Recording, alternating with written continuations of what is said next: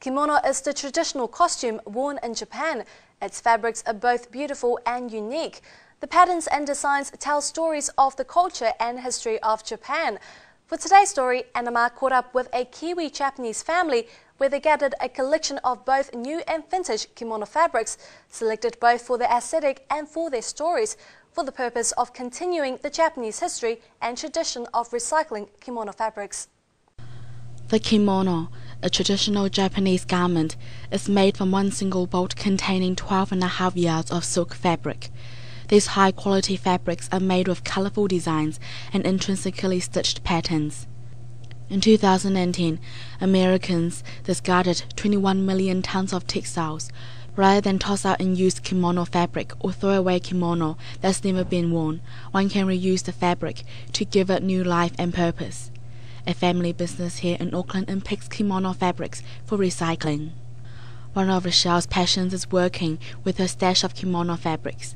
She and her husband Akira started up a family business where they recycle kimono fabrics for recrafting or for buyers to purchase and collect the unique and precious kimono fabrics. Rochelle's mother-in-law, who is now a retired kimono seamstress, visits Japanese antique stores and sends her novelties to Rochelle and Akira in New Zealand, and Rochelle unpicks each hand-stitched kimono.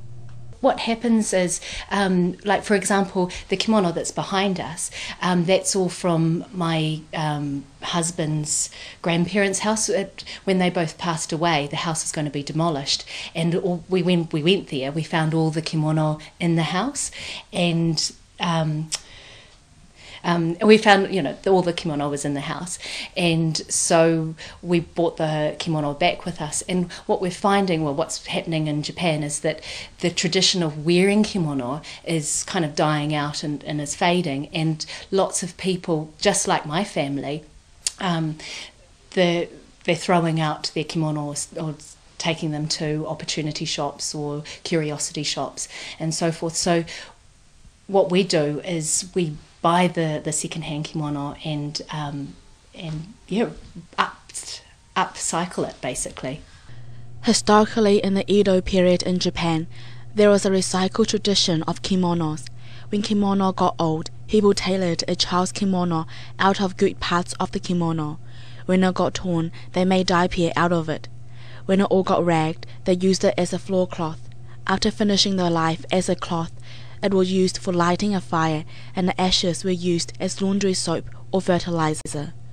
Recycling was a major business in Edo period. They always needed various types of business, such as fabric scrape shops and ash purchasers for the recycling society.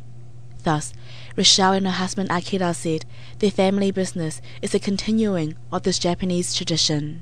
What happened previously is historically fabric was quite expensive, and so fabric would be remade and to make into other kimono or into other cushions or coasters and so forth. So there is a real history in Japan, of a historical history, where the fabric has been remade and upcycled into something else. So we're in a sense just continuing on with that history.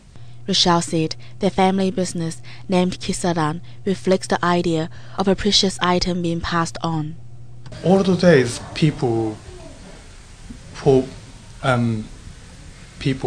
the kimono is very important.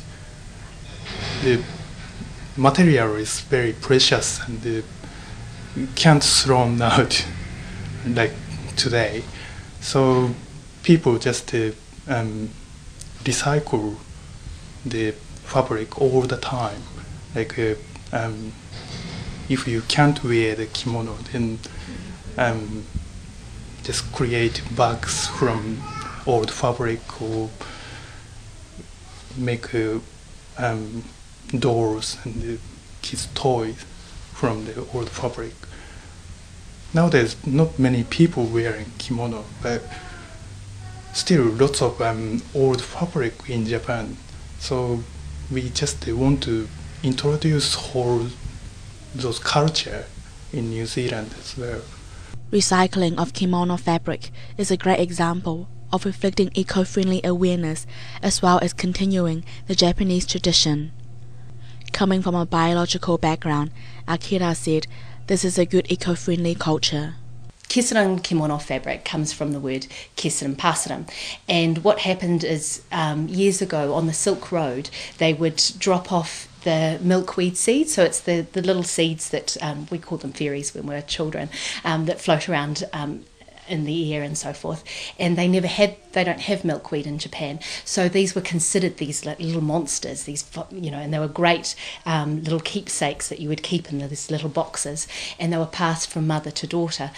So something that comes from the West that is considered rubbish or a weed is actually in Japan was considered something to be quite precious and special. So just like kimono, that this generation of now throwing out their kimono, we're picking them up and recycling and upcycling the fabric so it's something precious, because there's so much history in the fabric and within the dyeing practices and with the way that they're constructed and so forth, and every pattern tells a story, and so that's what we're really excited about, is the stories that are being told.